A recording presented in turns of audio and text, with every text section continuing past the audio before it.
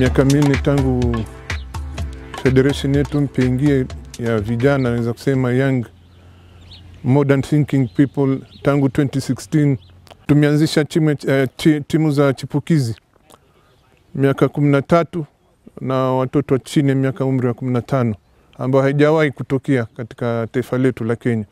Hivyo wamechaguliwa wale wa chipukizi wenye talanta na vijana, wamewekwa pamoja na kama shule,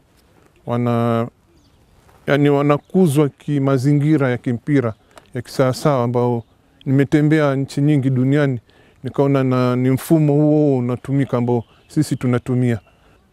Ningeomba nchi nzima ijaribu pia ione kwamba alina macho ambii tazama.